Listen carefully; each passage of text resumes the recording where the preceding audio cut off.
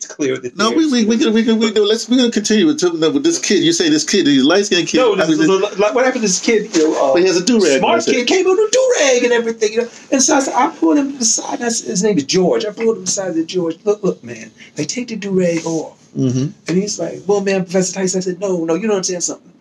See, you and your crew, you and your boys. Now I know all of you. I know that you're students. I know you're good kids because I grew up, in some really rough neighborhoods. And I think that my vision is still 2020 when it comes to being able to tell the difference between danger and just some kids hanging out.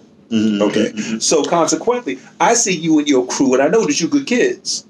But you walking down the streets of Somerville, and the people that will cross the street when they see you coming, 2 or 3 you coming, and figure that you danger and figure, that you're up to no good or whatever, are the same people who are the teachers, the administrators, the staff, the support staff and everything at this institution that you go into. And so you need to think about that. Because at the end of the day, all you're doing is, by taking the do-rag off, and presenting another side of yourself is you're increasing your chances, for success and everything. And you're forcing people to look at you the way that you really want them to see you for the purposes of utilizing what they have to facilitate your passage to success. Well, obviously, and it doesn't change who you are. Hold on a second. I'm not really advocating. I am. Let me do it this way. I tell people all the time, it's kind of interesting that I grew up in the South Bronx for real. But I grew up with my South Bronx for real is different than the South Bronx that people understand. I grew up in South Bronx at the time that we were totally integrated. My next door neighbors were white in the projects. They were actually white, the Laxine. Next to them was the Garcias.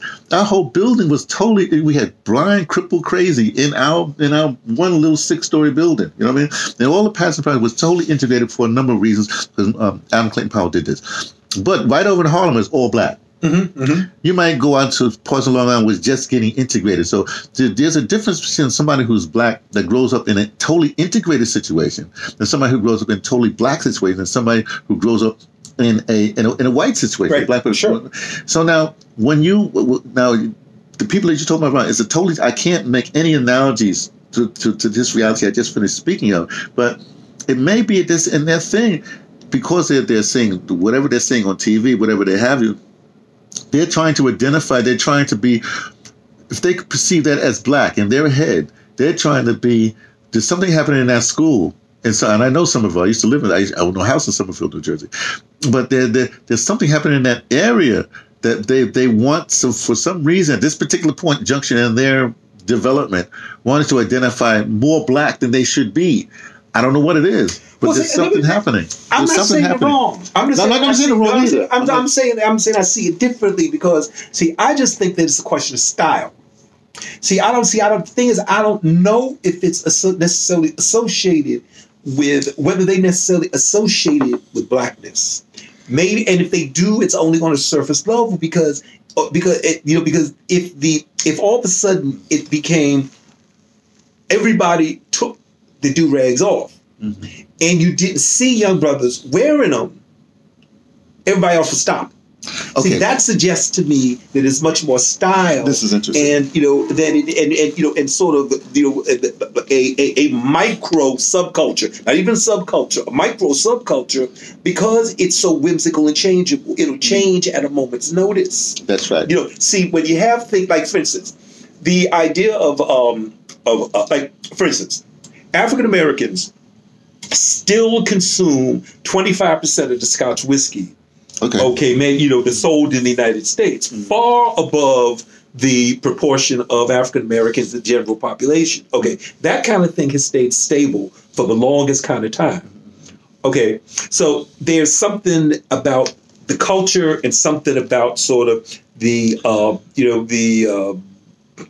experience that brings that about.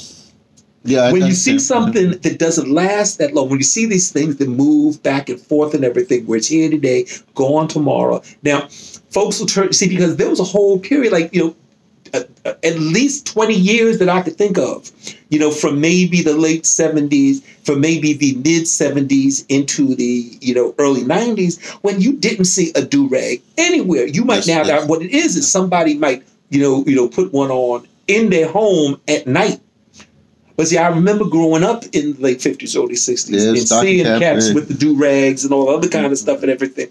And then that disappeared for a while. And then what it is, at some point, I can't put a finger on exactly, at some point it came back. I remember seeing, there was a moment, the late 60s going into the 70s, when one of the worst things you could do is wear that stocking cap in public. That's right. And everything. And then what happened is it came back. So see, something that's transitory, suggests to me it has very little to do with identity of blackness, although I'm not going to discount that it might have part of it. But it seems to be more of a style question and something transient, as opposed to other things that we could point to that are rather, long lasting, that you can tie to elements. Like, for instance, we are not only are we very product oriented, but we're also very loyal to products. Brand loyalty, yes. We have brand loyalty, and that's something that has been bred, and through experience and through any number of things, into, sort of mainstream African American culture, such that it reproduces itself, and you can see, if you don't see it in this item or this trend, you see it in that item or that trend. We're brand loyal. But to go back to what I was trying to tell this young brother, what I tell a lot of young brothers on campus is that you are going to be black at the end of the day. Okay, that has nothing to do with your blackness. Okay, and why not identify with and why not garb yourself and clothe yourself and conduct yourself in a way that is more conducive to your success? Because you need these folks to facilitate your passage through here. I have a solution. Make that passage easier for you. I don't want to cut you off, but I have a solution. It comes from my experience because I work with young people too, But here's the thing. Why not suggest, since they're students anyway, say, look, we're going to have an experiment. I need you guys. We're going to do this experiment. Come on now. It's research, No credit, but it's research. Here's what we're going to do. Here we going. Right? Next semester, beginning of semester, not now, beginning of semester, I need you all to go shopping around. Everybody go shopping around. I need everybody to get at least 3 different fedoras. 3 different fedoras, because for the whole next semester, our crew, including me, we're going to wear fedoras. We're going to replace do-rags with fedoras. And I don't wear hats. Well, I'm not saying, you understand what I'm trying to say. I'm sort of being facetious for 6 but I'm just trying to say, there are trend starters, because remember, what's Run DMC? No, Adidas. Right. How did Adidas get on the map? Right. Run DMC. Right. You know what I mean? Right now, look, let me show you something. I see you got New Balance. I got the original maroon New Balance was made in America. This is like, when was this? This was like in the 80s, early 80s. I got it from a flea market, Englishtown flea market. I was one of the first people to wear these New Balance because they were, flea market stuff, whatever. I don't know how they got them. But I'm one of these, nobody had them. Then all of a sudden, Oprah picks up, she likes New Balances, right? Okay. Now, everybody's into Jordans right now. Let me show you a pair of sneakers right now. I had to get, because I'm an old man, and my doctor told me, because of technology, I had to get these. These things are called hookers. Hoka. These are hookers. Old man sneakers. Well, I don't know. They're hookers. $150, just as much as whatever have you. But they have some sort of technology in here that's beneficial, whatever have you. The toe box is great. I'm not doing advertising for them, but it's it's okay. But it's a wonderful shoe, sneaker, whatever you want to call it, right? And I love the color and everything like that. Now, I'm nobody. But if I had a whole group of people storming away the hookers and whatever have you, that might start a trend. True. I mean, just whatever have you. And then that trend may or may not be picked up. But as soon as it gets picked up, does that become total brand loyalty? Because I'm again, in South Africa, I mean, they love Johnny Walker Blue for some strange reason. I don't think that's a great whiskey, but or whatever it is. But it's status, it's belonging, it's sense of community and everything. I was telling somebody a couple of weeks ago that there was a guy that back in the 80s at a club I used to hang out at, and he was all about demonstrating. He was living well above his means, and he but see, it was what it was is he lucked out. What it is he got into he was older than me. He's at least 10 years older than me, so maybe even more than that. But anyway, he lived on the east side, but he was in a building that got locked into rent control. And so he was living in an apartment that the market value was probably 4 times the rent he was paying. And so he's locked into this ridiculously low rent even in the 80s. And so what it did was it enabled him to spend money on other kinds of things, because if he was paying market value for that apartment, he'd be eating, on the 3-day chicken plan, meat today, bones tomorrow, and the feathers the 3rd day. But that's and so he got locked into. I remember one day he came in talking about ordering. I was tending bar at the time. I used to tend bar at this place on Friday nights and Saturday nights. And he came in and asked for some Crown Royal, and I'm like, what? Ooh. And I'm like, what? And he's like, Crown Royal and everything. And I'm like, what? And what it is now see the thing about it is it's been so long since I've had alcohol that but he had the name twisted upside down, is what it was. Yep, that's what I'm about to say. Yeah, okay, yeah. See, and so I'm like trying to figure out what it is he's saying. And so he points behind the bar, and I look, and I realize that he picked up on his name, and he's drinking this stuff, which is top shelf, so he's paying, a premium on it, and he doesn't even know the name of the damn thing. Yeah. But that's a whole other status thing. But remember also, I wanted to just for a little bit with that, just lock in. But even that, I mean, remember when we went off the gold standard in 71, because there used to be a formula, at least I knew in the 70s, the the 60s, where you wouldn't pay more than, no way you would pay more than I think it was a quarter. But let me just throw it up to a third. Okay. Let's go to the late 70s. A third of your rent would be, a third of your salary would be paid to your rent. Right. That's if you had a salary, whatever. Right. But the point is, once that went off the gold standard, then the bankers started doing what they're doing. It's just what you have these days. Now you have bankers, it's insurrection with the bankers. People are finally getting let's say, this economy is fake. These people have manipulated us since the 70s, and now it's coming to a fore. But the point is, he could live the way he lived because he had a disposable. But everybody should be able to live that way. That's the point. That's the point. But somehow we allowed. Let's go to something else. I wanted to talk about something else, but let me go to something else. Harry Belafonte famously said, the people said, what happened in the 60s? What happened that we still haven't known? Harry Belafonte famously said, well, we blinked. Meaning that the boomers just dropped the ball, whatever it is, whatever it meant. I don't think we blinked. I think we really just totally failed. And we failed because what happened, we did not get out of the way of the next generation. Don't get me, I'm not going to go through the whole crack epidemic and all the 80s or whatever have you. But I'm just trying to say that we never moved out of the way to groom. In other words, when you was doing your Panther thing, how old were you again? 16 is when I joined. I was 16. And when you would assume leadership at what age? 17. And you were doing international things at what age?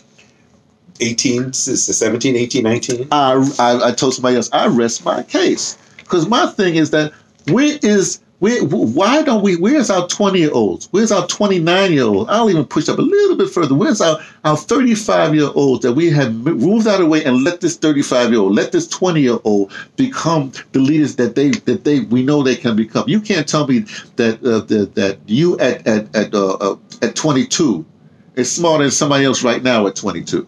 So how come we still got people in the way, not allowing the new leadership, if you will, to move along? I just want to know. I've heard that, I've heard that critique for years. I'm not going to dismiss it. Let me say a couple of things. Number one, I think that the difference between the 60s, because see, not only did leadership come up, because see, what happened was young gay leadership, folks like the, what do they call themselves? The Gay Activist Alliance, okay, pushed the old, Mattachine Society and the Daughters of Billie Eilish, or whatever the lesbian, organization was, that emerged from the 50s and everything. The Gay Activist Alliance, which was basically young black, Stonewall pushed a whole bunch of folks to the side and everything. The confluence of the drive on campuses for Black Studies, the death of Martin Luther King pushed a whole bunch of young people to the fore because Martin Luther King. I hadn't turned 16 yet. I was 15. I was 15 when Martin Luther King was assassinated. Okay, I had not. It changed a lot for me because it made me reject all the stuff that I've been hearing about if I was study hard, all that other stuff and everything. I did those things, but it really changed the way that I thought about stuff. See, I think that the 60s there's no comparison to the 60s to say anything that's come along since then. And so I don't know if it's so much that, the Depression generation or the generation before that, the World War I generation, moved out of our way as much as, events necessitated a different approach and everything. Because see, there was some old dudes and everything, old women and everything, we grew up with this reverence for folks like Queen Mother Moore and everything, and I'm saying that kind of stuff and everything, young people who were flocking to Mr. Michaud's bookstore on 125th Street and everything. I think that one of the things that's happening, I think one of the things that's happening now, is that they're really, that other than, and let me just say this is going to probably blow you away. I also think another thing that's really screwed stuff up is social media. Of course. Okay. And the reason I say that is because, when you ask where's Black Lives Matter, okay, how do you possibly have a national movement that has cohesiveness and stick-to-itiveness if you don't have a centralized hierarchical leadership? I think it's possible, but I don't think it's possible. I don't think it's possible at all. And I think that the proof of the pudding is in the eating, in the sense that when you look at what's happened to, when you look at what's happening to the Women's March, when you look at what's going on with Me Too, when you look at Black Lives Matter, when you look at any number of movements that have generated. Now see, now here's the difference. Here's the difference. Because the and the thing that people always put up, to counter the thing about sort of the detrimental effect that social media has had in terms of ongoing organized struggle is they always want to point to, say, the relative success of the right, to things like Stormfront, and the organized right. And see, they say the word and don't realize that that's the difference, because they always throw the term organized in there. See, when you look at the right, when you look at groups like Stormfront, when you look at the neo-Nazis, these are folks who have social relationships with each other.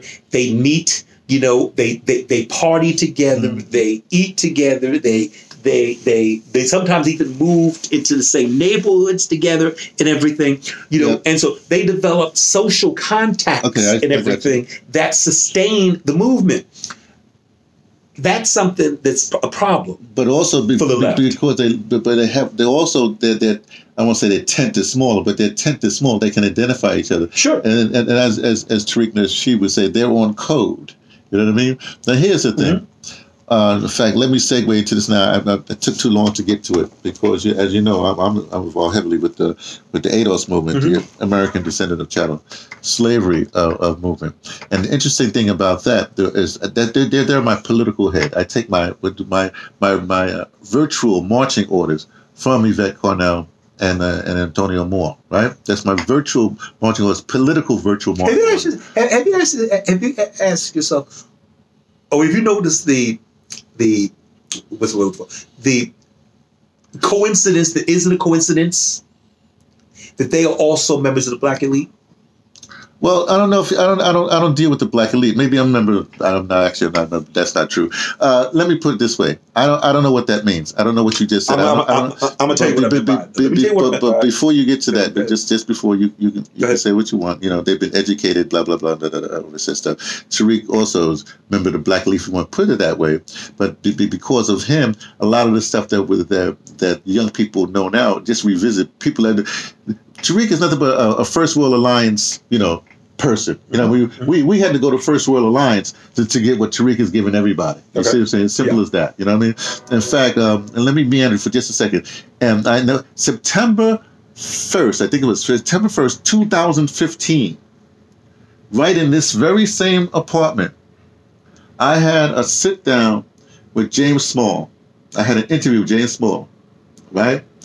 And we had this long conversation because I had just come back from, I was in South Africa, and I got this whole hopped up thing, and I needed a clan affiliation. I went through this whole weird thing. This is 2015. And I said, I need a clan name. Blah, blah. We went back and forth what the name should be, blah, blah, blah. And he said he just likes black African Americans. Fine. Went through this whole thing.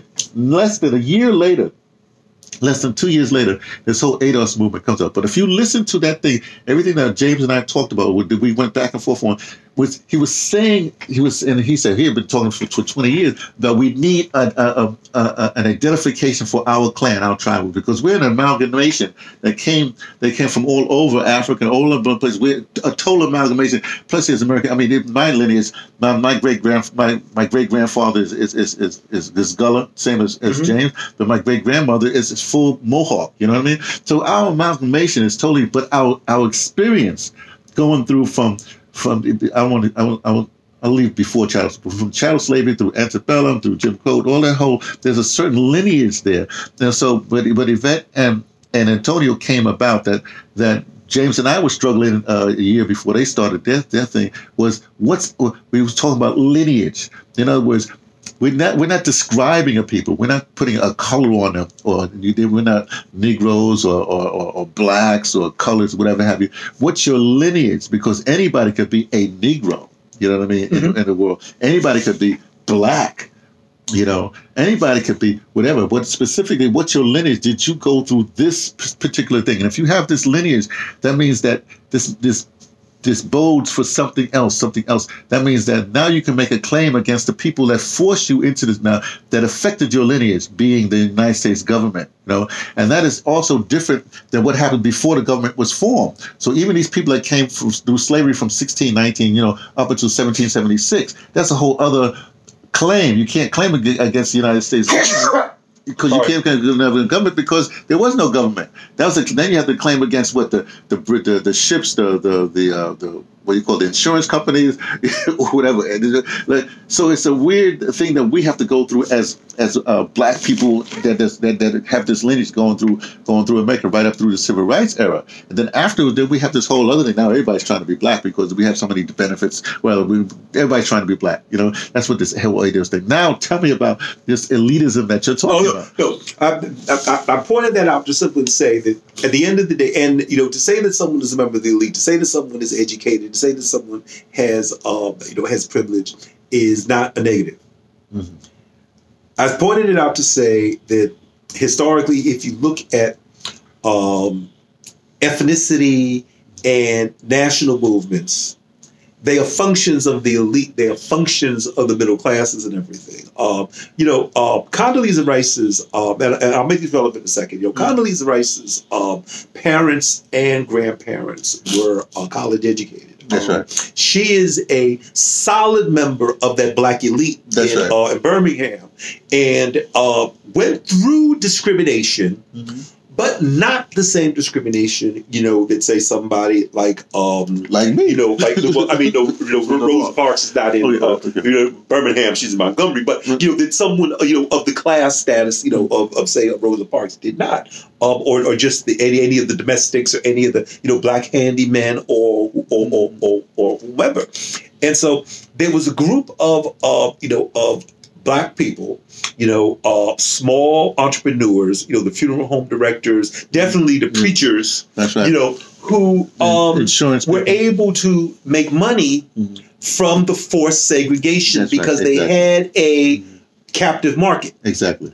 And not all of them, but a significant number of them lost as a function of desegregation. Yes. And so, again, I'm not demonizing them.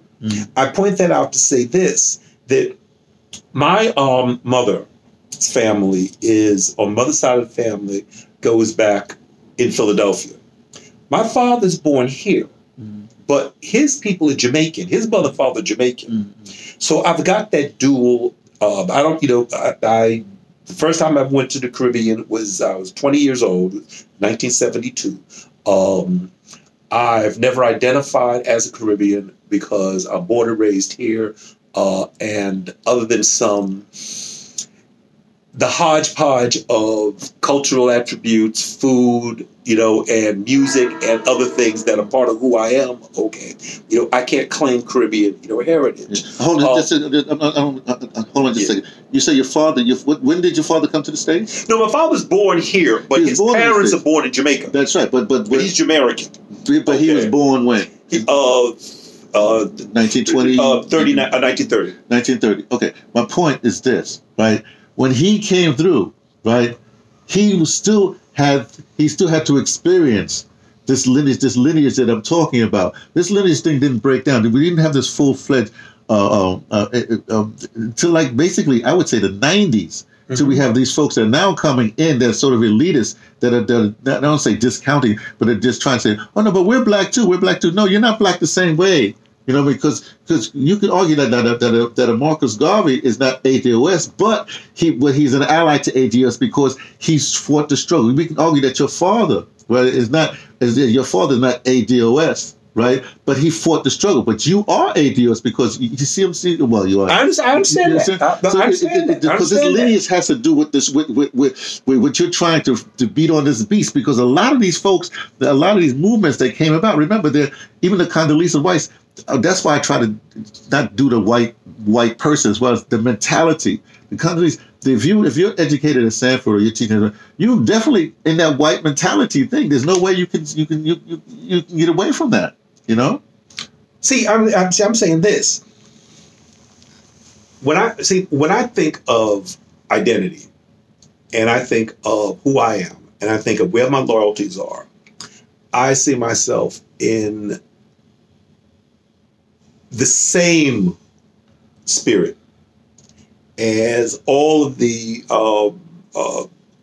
African revolutionaries that I supported, in the 60s and 70s. Yes. I'm as much a child and student and kin to Neto and Mondlane and Amilcar Cabral and Lumumba, as much of a child and student and kin to South American revolutionaries, as much of a student and child and kin of Walter Rodney's, but see also the Danny O'Connells, from 19th century Ireland. Okay, this is now. See, and when I say that, I'm not dismissing, and for a minute, the fact that not only am I Black American, but that's where my loyalty is, though, and the people who look like me and have the same historical experiences I do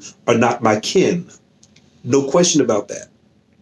But see, the part that I can't get with, and I'll just say this straight up, is that, back, I don't remember when it was, but back several years ago, Henry Louis Gates and Lanny Guinier were sort of the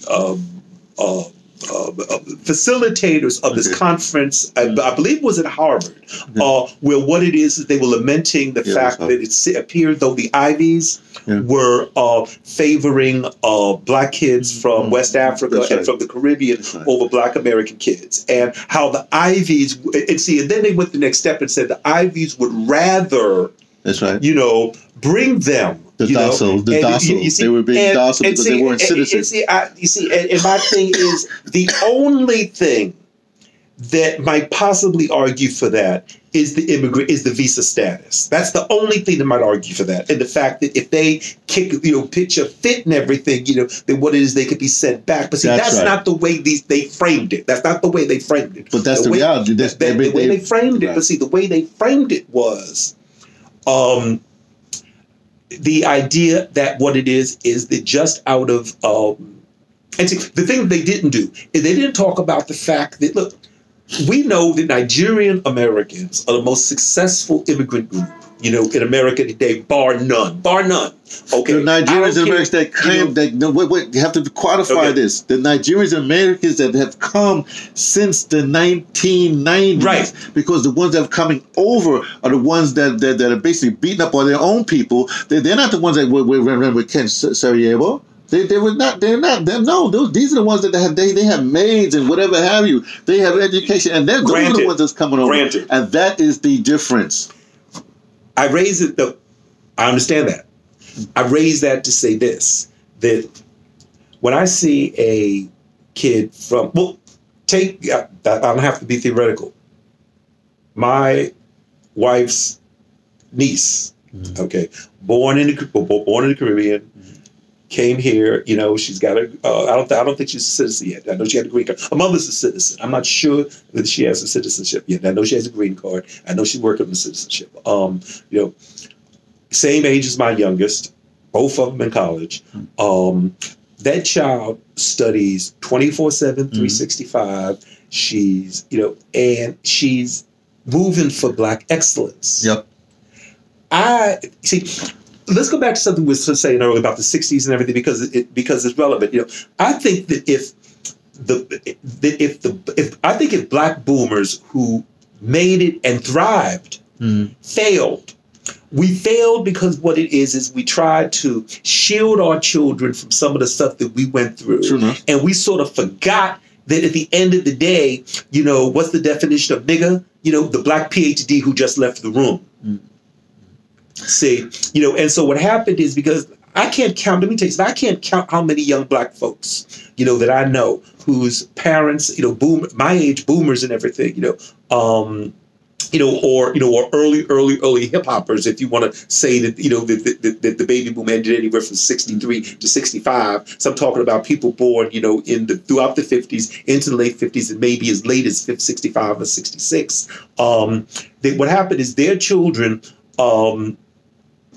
mediocre, hand out all the time, and where we failed, as their parents, we failed was we called ourselves giving them everything that we could give them, so that they didn't go through what we went through, and I don't have a problem with that. But then the other side we didn't do. We didn't prepare them for the realities, of the world out there. And so what it is like here's this. Why do my children need affirmative action? The bottom line, I'm just going to put it out there. Why do my children need affirmative action? Because my children are supposed to be the best and the brightest because they had all kinds of opportunity. They grew up, they came up with parents who had a couple of dollars, parents who, had graduate degrees, parents who had traveled the world, parents who could take them around the world, parents who could expose them to everything. Never went a day hungry, never went a day without a roof over their head, never went a day with, in fear of what's going to happen the next day. We're going to have a place to live. Are we going to have food? Am I going to have clothes? And so all the environment was set up for them to achieve, academic excellence and everything. If I failed because I didn't do to them exactly what my parents did to me, which is anything short of an A is absolutely unacceptable. Okay, I hear you. Absolutely unacceptable. So that when I see, I don't need to say this, so that when I see in my sister-in-law's home, her telling her daughter, anything under an A is unacceptable. Okay, see, these people are just, a couple of, I think I might have mentioned this the first time we talked, these people are just 1 or 2 generations, from the land. They may be they may still be related to the land. One of the problems with African Americans today is that we're too removed from the land. Okay, we are the most African Americans are the most proletarianized people, in the on the planet. Consequently, we look for, we are, and this is generalization, but it's always true. We are paid vacation people, and overtime people. And, and I'm not saying there's anything wrong with those things. We are, are break people. It's like, okay, I'm employed. I get my 30-minute break. I have my paid vacation. I, get double time, on Saturdays, and it's dime and a half on Saturdays and double time on Sundays. And one of the things that does to folks is it takes the edge off. It's the same thing that has the edge off the general American working class, such that, the American working class, that's why unionism is going down. How people have forgotten how unions, are the result, brought about the paid vacation, the 8-hour day. Like, why in 2019 would a fool, whether black, white, or whatever, not want to be unionized and everything? We've forgotten that stuff. We've gotten too comfortable. The difference is that those folks from the diaspora, those West Africans, those Caribbeans, and everything, a lot of the folks that are coming from, South Asia, a lot of the folks that come from East Asia, quietness is kept, they are starving. They are still hungry, and it gives them that energy for academic success, a lot of their kids. And I don't want to see those. Listen to what you're saying. The academic success here. Yeah. Why can't they do it over there? That's the big question. Because the institutions are here. That's the point. Who built those institutions? Who built those institutions? Those countries are underdeveloped because we are developed. We built what we have on the backs of those people. We took those. We built what we have on the backs of those people. No. I'm trying to tell you something else, right? You say that our people had to but guess what? At the same time, white society had already taken our wealth. And then the stuff that we should have been way far ahead. All that stuff when they was taking our land, whatever. How can we should have much more land when they taken all this. One of the interesting things about ADOS is that because first of all, it's a totally black movement, right? Yeah. But we're informed. We're informed by Antonio Moore, which gives us the data of how come we only have this many dollars and they have that many dollars. Because the reason I have that many dollars is because they took it from us. Yes. And then that thing has been built and been built. So even as we want excellence over here, they already have excellence too. They're worse off, and they're basically eating off of our excellence we already developed. And when these other folks come, they're eating off of excellence that we pushed in. And because they're coming over here for something that we should be benefiting off of instead of developing it over there. You know what I mean? In other words, but they can't develop it over there. Yes, they can. Because America, the same. It may be. It may be that the grandfather and the great grandfather and the great great grandfather had their boot on our neck. But now it's that great grandson, and it's the same boot on our neck and on their necks. Let me do this another way. Okay.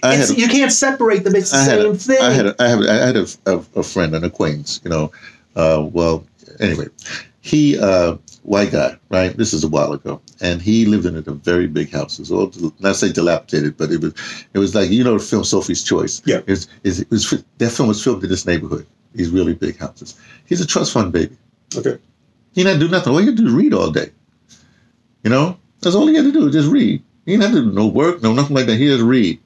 And now if you take he was all right, but you take a whole bunch of other people that read all day, they can read and plot and plan and do the banking system to keep on screwing and getting and do what they have been taught by their grandfathers how to steal from the downtrodden. I'm going to say the downtrodden now. Okay. Let me leave everybody else alone. Okay. Let me leave the people that just came after 1990 here.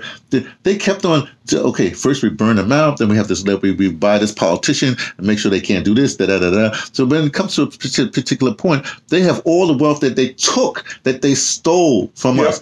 Our job was to get, for lack of a better term, to get those reparations to say, oh no. Sorry, this was wrong. What you did, you was wrong when you did it, and so now we come in and say, now we got to make an adjustment. That's all I'm saying, right? Because we could have. How come we don't have those gap years that they had for decades? How come somebody like Donald Trump can come in, after us? You know what I mean? Yeah. And you know that whole story. I know. Let me get a better one. I'm doing an audio drama on next Saturday. It's quite interesting because the part of it deals with Africa. And here's the thing: I wrote this thing a while ago. It's a very short piece. And what it was, this is before Mugabe got deposed. What it was is an account where Rob Mugabe, who anyway, he goes to the palace, Buckingham Palace, knocks the door. Ding, ding, ding, ding, ding. Queen opens the door. Hey, Bob. Hey, Miss Lizzie. How you doing? Hey, remember we had that little party and we danced and everything. We caused a scandal or whatever. Yeah, we were good buddies. But look, I'm here for. I'm changing a little bit. Just here's the essence of it. Hey, when you get all those diamonds and the jewels for your crown and all the rest of stuff, and all those artifacts you putting in the museums and they go around the world and making money for you, whatever. Well, I think there was a little problem without the language thing. We had a little language problem. We weren't giving them to you for you to take it. Then we were leasing it to you. Oh no! We don't want it back because you got a good system here. You can protect them and everything. But almost we're still leasing it, so you still owe us all that. And the ones that we want back, we want back finally because the tourists want to see that. We want to see that big diamond that you got out of the big hole in Kimberley. So we need that back there. But you can keep it back. But and you got. That's all this is about. I don't have a problem with that. I don't have a problem with that. The Walton family. No, see here. The Walton family is worth north of 170 billion. This is six people. Yeah, this is six people, and each one of them, and the grandchildren or the children, all got billions too. Yeah. Okay, that's six people, north of 170, close to 180, maybe even more since last time I checked. Okay, there is enough money and enough wealth in that 1% to do all of this. Mm-hmm. To do all of this, you see, and I don't believe that I have a claim. This is just me. This is for me. I don't believe that I have a claim that supersedes or should be put in front of the claim of those young women in those Nike factories in Indonesia. Okay. I want to see both of us compensated. Well, you see, because the enemy for me, that's where the international thing comes into place, and that's where the interconnection is. See, the agribusiness that has robbed the Caribbean, that's robbing Central America, that's robbed, that impoverished my wife's family, to a very great degree because of NAFTA. See, all of that stuff, okay, is inseparable from what those same corporations, some of those same people with interlocking, with this one, I'm on this board, I'm on that board, I've got, 10% of my fortune comes from this one, 5% of my fortune comes from that one. Okay, all that stuff is interconnected. See, it's the same fight. It's the same fight. No. I agree. The same fight. That's right. That's my point. There's a spear. And I'm trying to say to you right now that ADOS is the tip of that spear that can push through. That doesn't mean the rest of the spear doesn't come through and do what they need to do. And I had a thought. Let me try to do this another way. Let me put it this way. Okay, Andrew Yang has this thing about giving $1,000 or whatever have you. I know.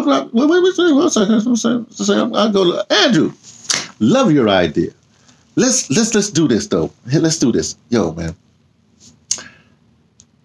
What we want to do is just to show you how this thing can work even better, right? Those people who identify as ADOS, I'm not talking about the Indonesian, but those ADOS people, what you're going to do, we're going to give them $1,000, they're going to give everybody else. I actually want you to give them $3,000, but we'll leave that out. But what we're going to do, coupled with this, that you're going to give a debt jubilee to ADOS. Everybody's going to get the $1,000, including the ADOS, but we also get a debt jubilee. Go from there. Or I can do it another way. Everybody, you want to give this $1,000 so it'll work really good? Deaf Jubilee for everybody.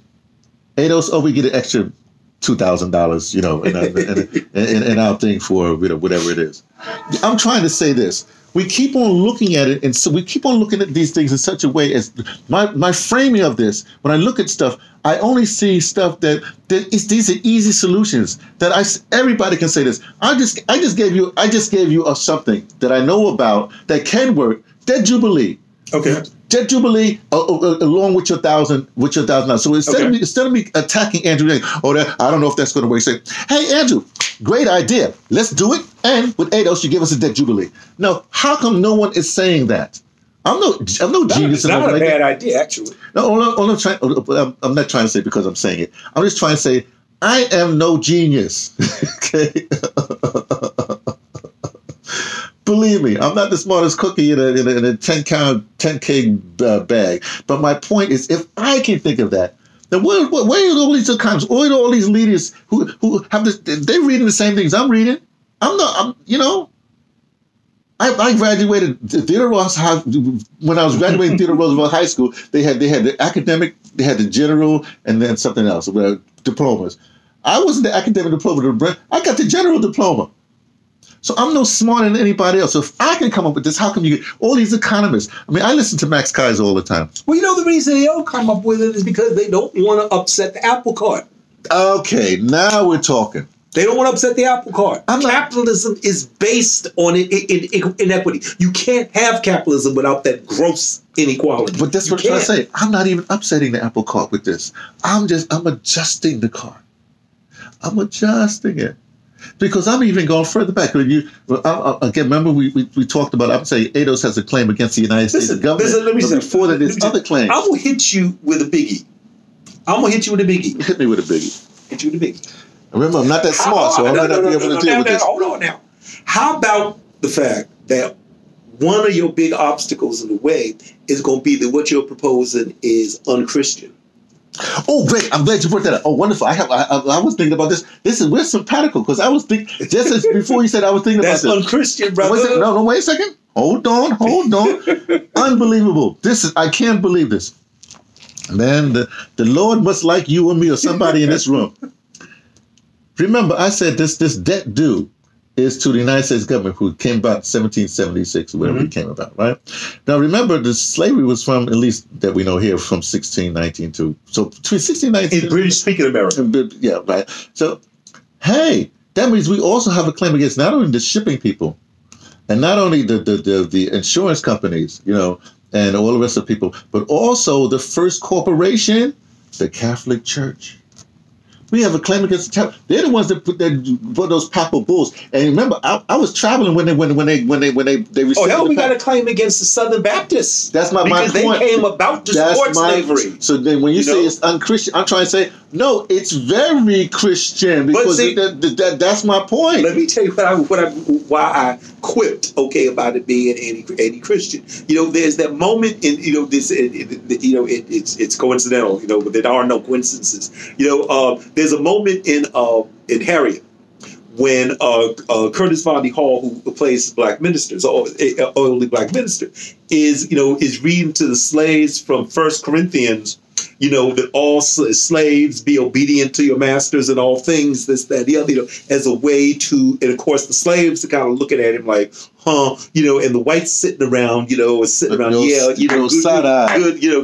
whatever, good sermon and everything, and of course, you come to find out, of course, in the movie that he's, that he's doing, that's the image that he has to give, and that's what he's got to say as a minister, so that under the radar he can do this other stuff he's doing in the movie. I don't want to do any spoilers, but what about the parts in the New Testament that talk, that are used to justify stations in life? What about the parts of Scripture that say, where Yeshua is in the garden, waiting for the Romans to come get him, and his disciples were asleep, and he says they are in the world, but not of the world, and we need all the things that have been used to justify class oppression, used to justify white supremacy, used to justify the fact that the rich should should stay rich, and that if you're a chimney sweeper, you shouldn't try to be the boss of the factory. Just can I call you Professor? Best chimney sweeper can that I you call possibly you Professor? can be. We're going up against all of that stuff and everything. I call you Professor? It's unchristian. Professor Ronald Tyson, let me explain something to you. Everything, especially in academia, is built on something else, built on something. It's supposed to be fact, right? So you asking me to argue about some fictitious book? I'm not dealing with no. Hey, if you're going to do with a book, I'm not putting any value all I'm trying in the stuff that Curtis Bobby Hall said in some movie. What I'm saying is this. I'm saying that even if what we're describing here is fair, not only does it run counter to all of the don't care what they think. Capitalism. I don't care. It runs against the spirituality. I don't care. I didn't say we should care. I don't care because I didn't reveal something. I didn't reveal something. Like I said, ADOS is my political hat that I have on right now. I hang out with the Foundation of Black Americans. This has a good thing because I like the way it sounds. But my code, my Bible, if you will, is the code book that's put out by Mr. Neely Fuller Jr. If you put out your Bible, I'm going to pull out Mr. Neely Fuller Jr.'s compensatory concept, and then we're going to look at, you turn to your thing, I'll turn to Mr. Neely Fuller Jr., and I'll look at that, and then we can compare the two. Do I look like somebody who would pull out the Bible on anybody? No. I don't mean you. I don't mean you. I meant like you go to spirituality. They can only, look, let me tell you. Somebody else we interviewing? Let me say something. Here's what's funny. Okay. The Israel Hebrewites, right? Why? Okay. I shouldn't laugh. My brother-in-law he's trying to be. So he tried to pull out the Bible. His Bible. I said, what's the Bible? What is the Bible? I said, it's the King James. He don't want to argue about that. Then I said, okay, I'll tell you what. You do your passage right there. And I take out Mr. Neely Fuller Jr. I said, you got your passage? Now let me do this passage. I just put any passage and I do him. Book against book. So what?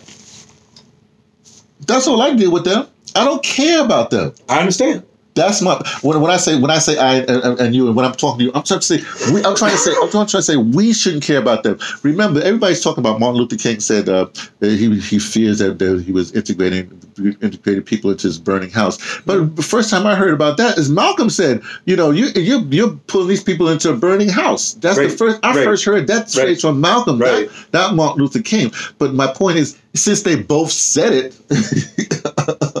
Okay, who said it first? They both said it. My point is, don't we get it now? Why do we keep? We don't have to. There's enough of us that we can cause this critical mass to do what we need to be done. Let me tell you why I've raised that question of Christianity and the Bible. Okay, in the Trump era.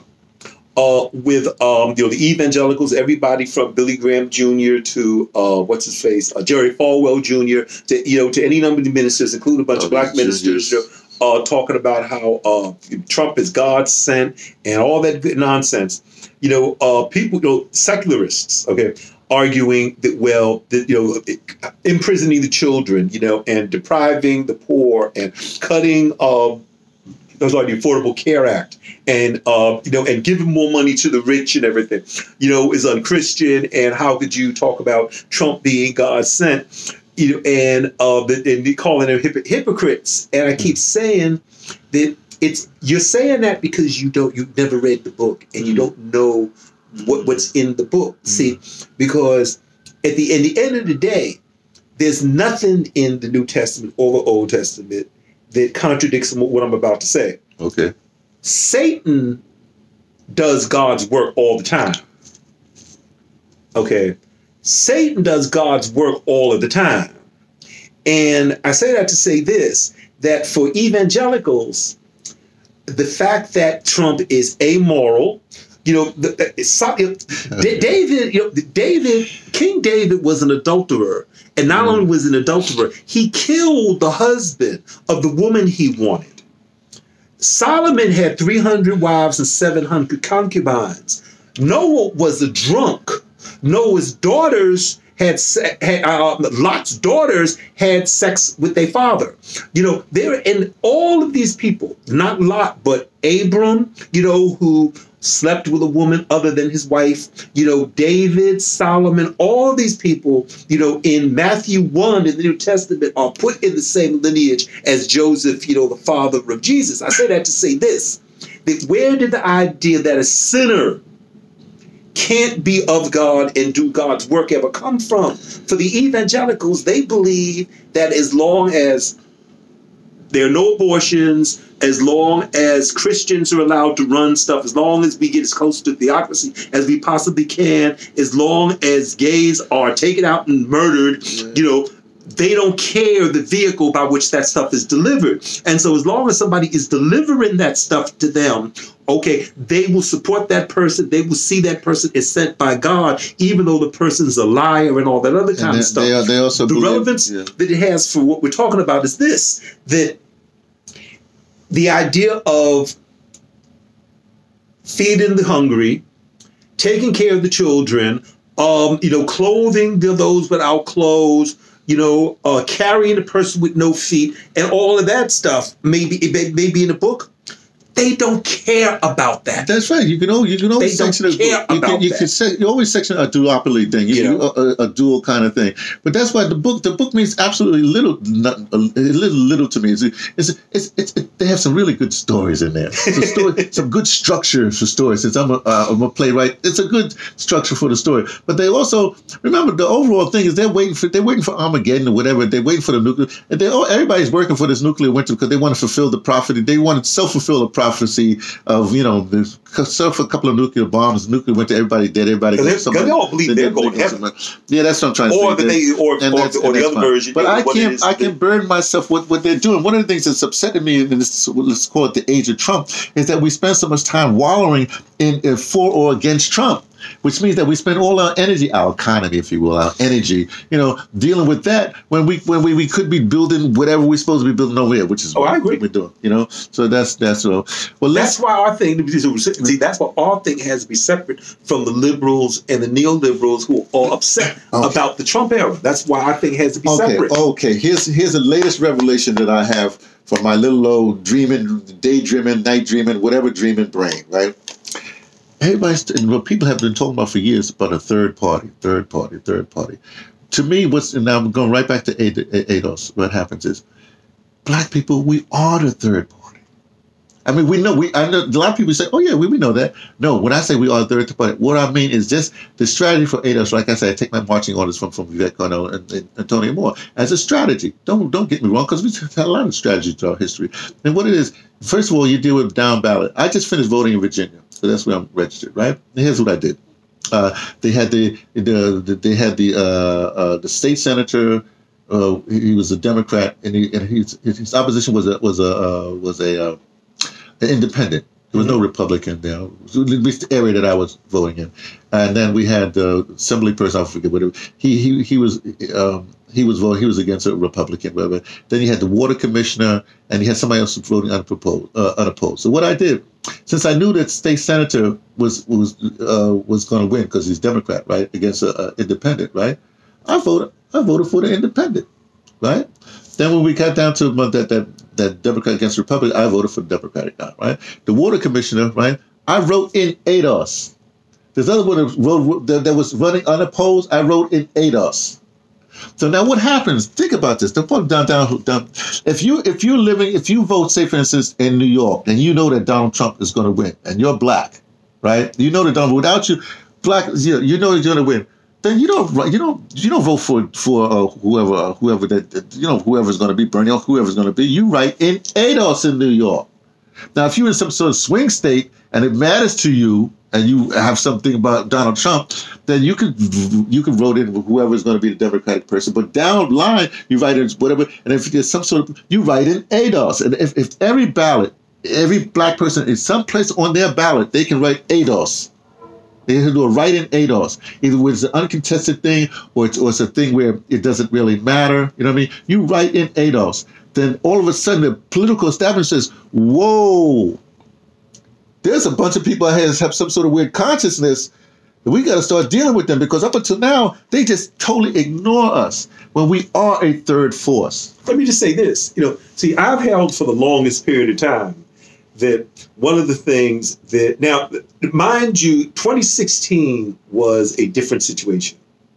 And what I'm thinking may have been much more relevant in the 60s going into the 70s. I think, we make an argument that, by the 90s and everything, it may have been played out, and certainly isn't applicable in 2016. But I think that in 2008, I think that, Obama versus McCain, was the kind of thing where, for instance, what would happen at 2008, okay, what would happen if in New York City, and because of geographic segregation and everything, residential segregation, we know, and then we would know this. Let's just say that in New York City, McCain had gotten 40,000 black votes, 50,000 black votes, 60,000 black votes, and everything. Okay, even though Obama would have won. Oh, Obama would have won. Let's say McCain got 60,000 votes. They know these 60,000 votes came from Central Harlem, North Harlem, the black areas,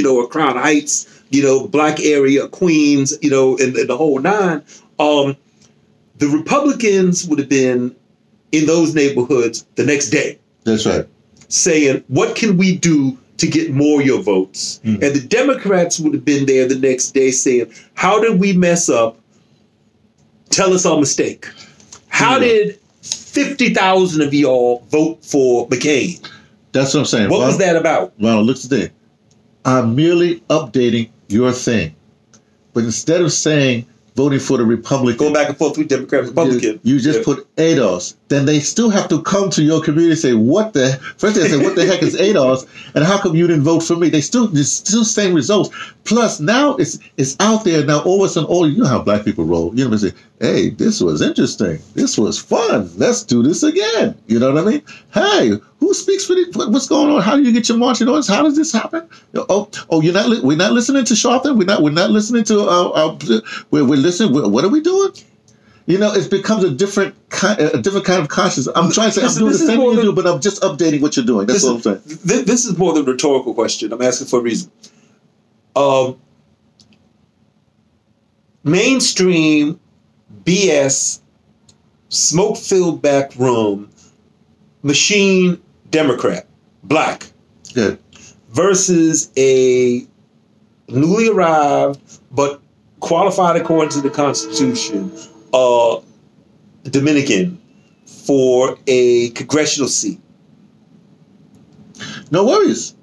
And what are you going to do for the ADOS community? As you do your Dominican thing, we understand. So as the Dominican cat is more in line with ADOS thinking than the smoking backdoor, the cigar smoking cat. Right, exactly. That's right. Democrat. No worries. I'll vote for a white guy. I don't care. Okay. That's what I'm trying to say. See, the problem is we don't have political consciousness. We listen. We're watching. Everybody's watching the same old TV. Whatever. I guess we have internet sort of different. But my point is, as you start getting into this, believe me, my sister is not going to go to no political meeting or whatever have you. You know what I mean? She's just not. She's just not her thing. She's hustling whatever she's hustling. You know what I mean? Her husband's not going to. He's doing whatever he's doing. But if I say to them like, hey, you're not going to vote? Come on now. Let's go on down to the thing. Here's what I want you to do. He said you're not interested in. You know what I mean? Write in ADOS just for me. Just write in ADOS. So now I got 3 votes writing in ADOS. Mm-hmm. They wasn't gonna waste it anyway. That's what all I'm trying to say is we have to start doing something. Look, there used to be, they said 10% to start a movement. That's not true. It takes 3.5% to start a movement. I believe that. Okay. Look at you again. Let's go to your background. Look what the Panthers did. And truth be told, if you really look at it, the reason why the Panthers were so big was not because you was carrying guns. It's because you had all those women in there dealing with the breakfast program. That's what got you over. Now, how did you get that breakfast going? I'm going to say it this way. You can correct me if I'm wrong. You made those merchants give up that food. Yeah. You know what I mean? Yeah. You don't give up the food, we'll smack you around. You know, you basically... it wasn't quite put that way. But. Okay. So I'm a little hyperbole there, whatever. But my point is, but because you got that food, you was feeding the children. Who's feeding the children? The kids, the women are feeding the children. Yeah. That's the point. The guns are... That's what got you in trouble, you know, because of J. Edgar. You know, I don't know. He thought you were going to shove a gum out his homosexual behind. But I don't know. But my point is, you know what I mean? That's the whole thing. What can you engage the masses to go on masses with? And I'm perverted that way because when I say perverted, I mean hey, if we can have fun, I'm willing to have it. If it's fun for me to write 806, some inconsistent thing, that's fun to me. I'm a writer. I want to write. I like to write that thing down. You know what I mean? If it's fun to me that I know that so-and-so is depending on my vote, but I know they're going to win or win, I'm going to vote for the other guy or some other guy or fight somebody, then I'll do that. It's fun to me. Mm. But that's me. Everybody can't do that. See? But if enough of me's who think of the absurdity does that thing, all of a sudden, people got to start paying attention. One thing I wanted to get in was this, you know, as bad as the Trump era is, we got to counter the sense of hopelessness that a lot of black folks have. You know, folks, this is not fascism. Okay. Huh? If it was fascism, trust me, you would know about it. We wouldn't be debating it. It would be like, you know, trying to debate whether or not, you know, there's oxygen. Okay. Because trust me, if there was no oxygen, you wouldn't be having a discussion about whether or not there's oxygen, you'd be dead. Okay. If we were living under fascism, if Trump was trying to institute fascism, okay, we wouldn't be debating it, we'd be knowing about it. You know, therefore, the discussion has to, the quality of the discussion has to change. You know, that we still live in a system where voting can change the government. Well, you know, and we will know the day when voting doesn't change the system. It can't change the system. Okay. We may be ping-pong balling back and forth between the Democrat and Republican Party, and we may be tempted to say that they're just, you know, different servings servings of different, you know, food on the same plate. Okay, and I'm not going to argue against that. But the reality is that we still have a choice. And with fascism, you don't have that choice. Okay, well, I don't want, well, okay, I should stop and let you have the last word, but I can't. I got to do one tiny thing. I understand the whole thing, but I think what's good about the Trump era, it's not just the Trump, it's this again, let's call it the media, the social media era, is that people can do some research and they can share that research with their little groups, their little circles of things. One of the things that we have to do right now, I think it was what are people doing research? I mean, why are we still arguing? You know, every time I think this thing is going to die, it comes back up. You know, I'm not going to do the you know, the deep one. I'm not going to talk about the Willie Lynch letter. I'm going to talk about, I just spent a significant amount of time this past week responding to everything on my feed on Facebook about people, you know, that Bass Reeves is the inspiration for the Lone Ranger, you know, or the one about, you know, okay, there's a meme on social media, okay, a thing, you know, about Charlotte Sophia. And I'm not concerned about the stuff. First of all, nobody hid that from us because I heard about Charlotte Sophia from reading A.J. Rogers' Sex and Race. And Sex and Race was published in 3 volumes in 1940, 1942, and 1944. So we're talking about, you know, that somebody, you know, that you put your finger on and go get the books was talking about that, you know, was talking about black blood in European royalty back, you know, the World War II period. So, but here's the thing. So there's this meme online that talk about Charlotte Sophia and saying that she was the mother of Victoria and the grandmother of Queen Elizabeth. And the thing, it also says that Charlotte Sophia was married to George II. Okay, was the wife of George II. Now, Charlotte Sophia was the wife of George III. And she was not the mother, she was the grandmother of Victoria. And she was the grandmother 2 times removed. Victoria was the grandmother 2 times removed of Elizabeth. Now, so what it is people see that, and they see it as, the way it gets framed is somebody, you know, that this knowledge is hidden from us, yada, yada, yada. There was black blood in the British royal line before Meghan Markle and everything. What happens is people reproduce it, you know, uncritically, yada, yada, the whole nine. Now, it's more than just being a stickler for history or being a contrarian to knock that stuff down and say, well, no, this isn't accurate. See, the danger of that stuff to me is that the crap that's being put forward in the name of furthering black knowledge and black consciousness and black history. You know, another one that's got me pissed off is the stuff about George Washington Carver having been castrated and when he was 7 years old and everything. And that's the reason why he had the high-pitched voice.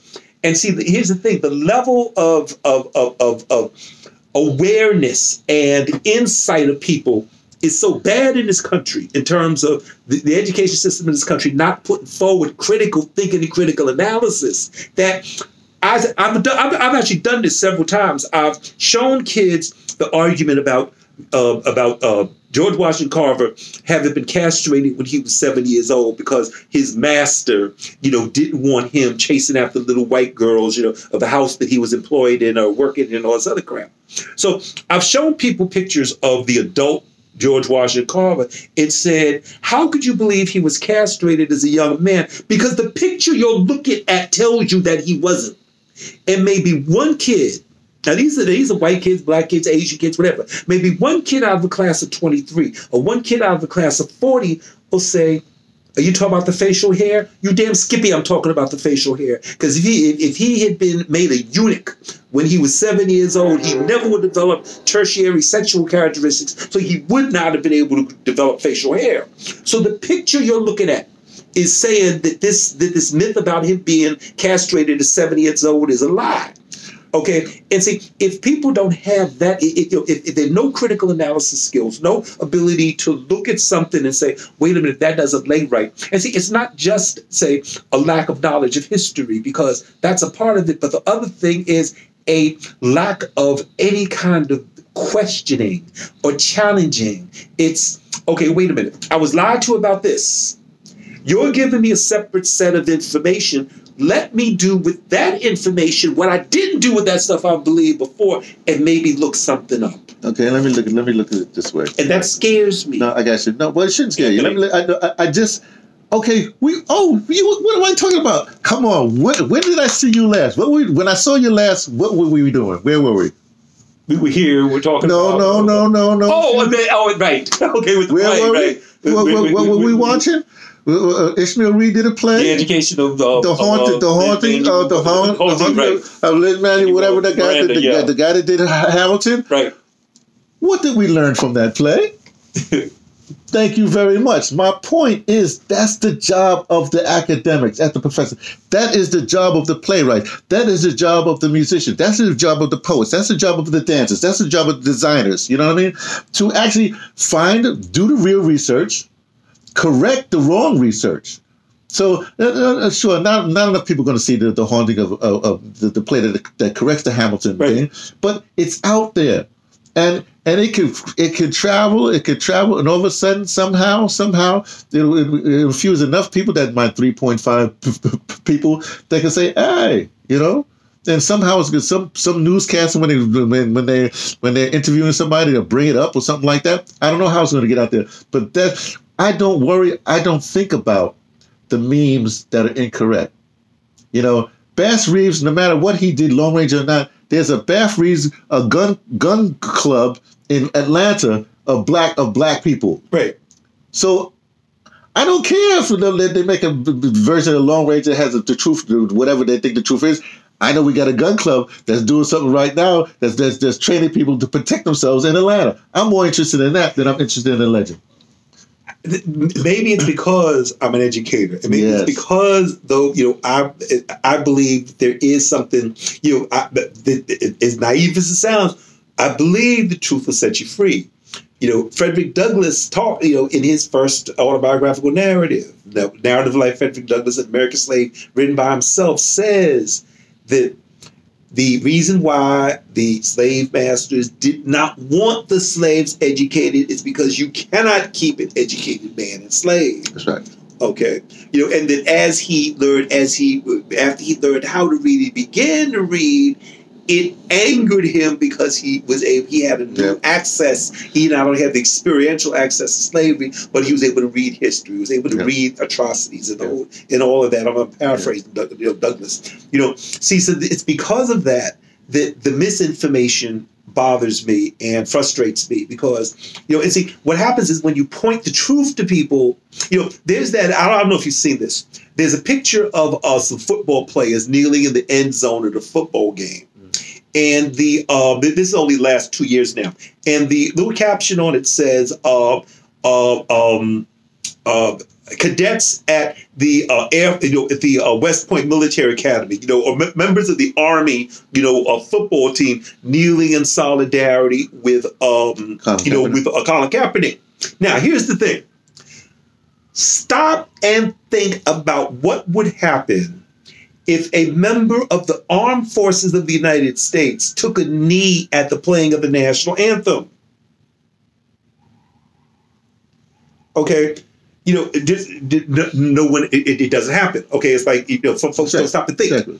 And so then what you do is you do the research. You find out no, it wasn't Army. What it was Navy. It was the Naval Academy in Annapolis. They were kneeling in the end zone with at a football game of University of Tulsa. The name of the football team of the University of Tulsa is the Hurricanes. And so the actual picture has them kneeling, and you can read Hurricanes they're kneeling in the end zone. And you see the Hurricanes on the grass. Okay, on the grass, right? Now, they were not kneeling in solidarity with Colin Kaepernick because, again, if a member of the armed forces of the United States took a knee at the playing of the national anthem, okay, there would be severe, repercussions. And if you were a cadet, you would have been kicked out of the academy. Okay, what they were doing is they were Tebowing, they were praying. Yeah. Now, see, here's the thing. There's another one, and all this stuff is related. There's another one of some baseball players kneeling, some standing, some kneeling, at the dugout. The dugout has steps, and so you got some that are kneeling on the top step, and then you've got others, that are, kneeling, at one knee, I should say, and some men standing behind them. So the meme says that members of the 1950s, professional baseball team, kneeling in solidarity with Jackie Robinson and against, Jim Crow and segregation and everything. And now maybe one reason why this one sort of jumped out at me immediately is because I know enough baseball history to know what the uniforms looked like. And I knew so immediately those were not 1950s uniforms. Those were maybe 1930s uniforms and everything. And then, what it was actually a picture of the pitching rotation, the pitchers of either the 1936 or 1937 New York Yankees is what that picture was, because there's some individuals in it that were identifiable, and then if you know who that individual is, you look and see what that picture might have been. And like I said, it was the pitching staff, of the New York Yankees in either 36 or 37. Now, that one I knew because of the knowledge that I've acquired over the years. But see, I'm not talking about that. I'm talking about the things that people should be able to apply some sort of minimal level of critical analysis to see that there's something wrong with this. Do you know that Spike Lee still pushes that stuff about Tommy Hilfiger having been on the Oprah Winfrey back in 1997, saying that he doesn't make his clothes for Black Americans and everything. That thing that he put in the movie he did. Spike Lee did a movie in which one was it? Bamboozled. Okay. Bamboozled. Okay. And the part of the thing in Bamboozled was he changes the name. He doesn't call him Tommy Hilfiger. He calls him Tommy Hill Nigger. But the whole idea of a boycott against this character, Tommy Hilfiger, because he's making clothes that are popular for African American youth, but he said that he didn't make them for him and he doesn't want, young people wearing his clothes. That's taken from a urban legend before the modern era of social media that was circulated primarily on email that said that Oprah Winfrey on her show had a show that was, you know, where she came out in Tommy wear, you know, and she had on Tommy Hilfiger, you know, on the show, and then in the course of her asking him how much, you know, he hit why is it the young black people, you know, why are his clothes so popular? Tommy Hilfiger said something to the extent that he, you know, the fact that he didn't make the clothes for young black people, yada yada yada. And then Oprah immediately cut the commercial. And when she came back, Tommy Hilfiger was gone and she had taken off the Tommy wear. Now, at the time that thing came out, both Tommy Hilfiger's people and Oprah Winfrey's people said he had never been on the show. So here you got the two people who are the principals in this thing saying that this never happened. He's never been on the show. Okay, there's a version of this, you know, story that puts a date on it. It puts a date on it, and that it was on the show on the Friday after, the Friday after Black Friday, the Friday after Thanksgiving, and I believe it was 97. If it wasn't 97, it was 98. But anyway. There's a company at the time. There's a company in Ohio that did the transcripts for all the talk shows. I got the transcript, okay, for that show. Not only was Tommy Hilfiger not on the show, but that show, the Friday after Thanksgiving, I'm pretty sure it was 97. Now I'm thinking it through.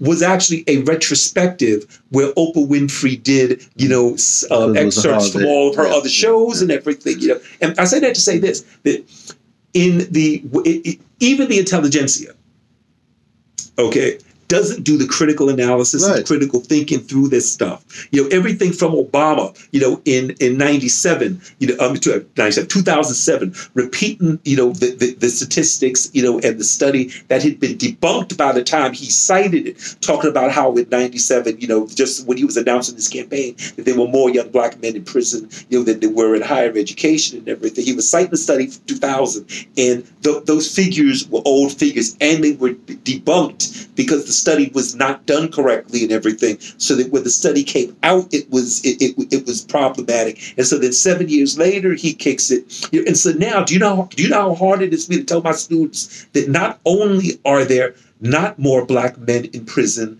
you know, than there are in higher ed, but that black men are 5.5% of the American population, and also 5.5% of the of the college population, and that black women are actually in higher education in greater proportion than they are in the population. Okay, I can't do that. I'm saying this: yes, whoever gets the narrative out there first and is sexiest, that's the narrative that they're going with. That's the thing. That's the thing that's going to become the headlines, if you will. That's part of the problem. You know what I mean? If you have a narrative, go back to your kneeling football people. Well, you know, somebody wrote that out there. Everybody wants to believe it. They're going with that. The whole thing is anything that goes out there first, it gets the traction. People pick it up. It's hard to debunk it after that. That's the problem that we have. Anyway, we're gonna end it there. I wanted to talk to you about something else. I want to get you one last thing, but I don't know if I can do it. Maybe we can make it quick. Let me start here. Thanks for this little section here. Okay. Let me just give me just a second.